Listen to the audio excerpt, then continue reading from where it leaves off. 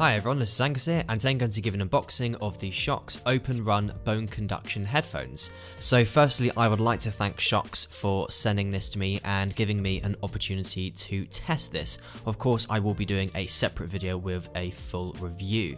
Taking a look at the packaging, we have the specs on the bottom. I think the packaging is really nice, and once we get it open, we have the headphones, and they have come in a blue color. There are other color options available as well. There's also a travel case with the user guide and some safety information. There's also a charging cable, but I can't identify what type of connector it is, but it is a magnetic. There's also a warranty info card. And after this, I'll show how easy it is to pair.